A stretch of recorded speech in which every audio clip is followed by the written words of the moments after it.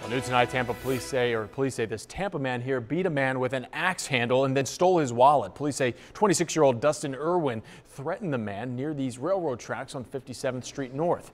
According to an arrest warrant, he told the victim to give him his wallet. Police say Irwin hit the man with the axe handle at least 3 times and then took his wallet containing close to $400. We talked to Irwin's sister today, who says her brother has mental issues and needs help.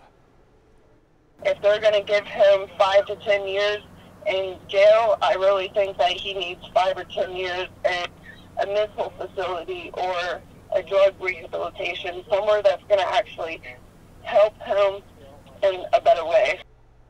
The crime happened in December, but police say the victim just now identified Irwin.